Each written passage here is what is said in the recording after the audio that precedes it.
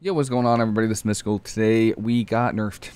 Yes, this Tuesday we are sadly getting nerfed. It was fun while it lasted. So today I'm going to go over the nerfs, give you my thoughts, kind of what, how we're going to be probably when nerfs go through, and just how I plan on gearing after that. PvE, we actually got a 3% buff. These do not affect PvP, clearly, as it says. So we got a 3% buff in PvE, which is cool. I don't know. This is good. Any buffs are good in PvE, so we'll take that. But all of our nerfs are in PvP. So, little developer note here. Mistweavers have been overpowering compared to other healers, especially due to mana efficiency. Sad days, they realized it. Soulfang Infusion now regenerates 75% less mana in PvP combat, was 50%. So this is our 2-set bonus. Even though our 2-set's going to be nerfed, I still think you want the 4-set. So we're still going to get the 2-set. I think this is going to restore 0.75% of our mana. Again, I don't know if it's that big a deal. This proc was really RNG. So there were some games where I would get like 5k mana. Some games I'd get like 30k mana, which in the grand scheme really isn't that much mana. Just try to go for a drink instead. So I don't think this nerf to our tier is that big a deal. It is a little annoying though, because obviously some people have better tier sets than us, right? Just the same thing happened in Shadowlands. We didn't have a good tier set in PvP, and as soon as everyone got tier, everyone just got like way better, and we kind of fell behind. So the same thing might happen with our 2-set. I think our 4-set is still good though, so it's probably still worth going for the 4-set. That's what I'm gonna do, but I will probably keep an eye on it, and if our 4-set is like lackluster, or if we're losing too many stats, then I think we might just not use tier set at all. Next, we have Zen Spheres, cost 0.5% of our base mana. This is actually a pretty big nerf, in my opinion. So Zen Spheres right now cost no mana and have no cooldown. I'd rather have them have a cooldown than cost mana. But so now they're going to cost 0.5% mana, which is really annoying because you want to have one on your teammate and one on an enemy. So this is going to eat away at our mana. I think in general, you're probably still going to play Zen Spheres, but you're just not going to be able to spam it, which I guess is a good thing. It's kind of toxic to be able to put a 10% damage increase permanently on somebody. So in general, Sphere of Hope, I don't see it getting purged that often. I think it's going to be really good versus non-purged teams.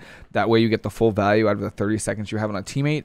And then for the Sphere of Despair, I think you're going to want to put that on enemies when your team is using the burst cooldowns, pretty much. Just give your team an extra 10% damage while they're doing their main damage rotation. So I think that's gonna be kind of the strategy I'm gonna use. The mana is kind of annoying. I definitely hate losing because of mana. I don't think any healer should lose because of mana. You should lose because you got outplayed. Probably the biggest nerf that we're gonna see right now is the nerf to Enveloping Mist. Now heals for 5% more in PvP, was 20%.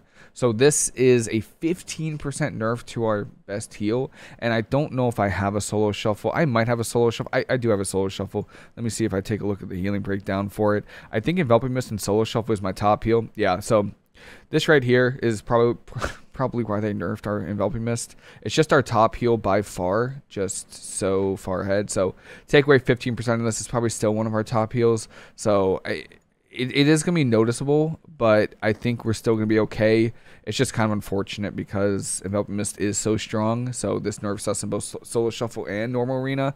And in my opinion, I think you're probably going to want to run Haste, or you're going to want to run Mastery over Haste a little bit more. That's what I've been trying to run. I've been trying to run like maybe 15% Haste. This scales up in PvP. So this is like 13% Haste with like 150% Mastery. I think I'm going to try to get to like 16% Haste with 130% Mastery in PvP. And I think that's going to be a pretty good sweet spot. But yeah, I think you're going to want to favor Mastery over Haste now. Obviously, I still need to test it when this Tuesday when it comes out. I think you're still going to want to play a little Haste. I don't know. I need to test it to see. And then finally, Mistweaver Monk mana regeneration, 15% less mana in PvP, regenerate 15% less mana in PvP was 10. So they don't know what to do with our mana when it comes to this change. So at the start of the expansion, it was 15%, and then they buffed it to 10%, and now they brought it back down to 15%. It's weird. I don't know. They don't know what they want to do with the mana regen, which, by the way, at the beginning of the expansion, if you remember, we were running out of mana very quickly. So this change right here would have been enough to nerf our mana, because again, at the beginning of the expansion we were struggling on mana. But now that we have a nerf to our Zen Spheres and this, I think we're going to be hurting our mana for a little bit. I think what you're going to want to do, I am surprised that they didn't nerf our Common Coalescence. I'm going to be quite honest with you. I really thought that was going to take a hit. It didn't. They didn't nerf it. So in my opinion, my thoughts on these nerfs are, you're going to want to save your Life Cocoon for drinks for sure. Like I think Common Coalescence is going to be massive. Try to get 50 stacks of Common Coalescence, put a giant cocoon on somebody, and then run and get a drink.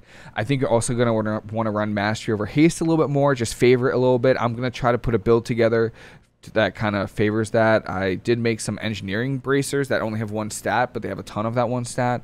So I'm going to try that.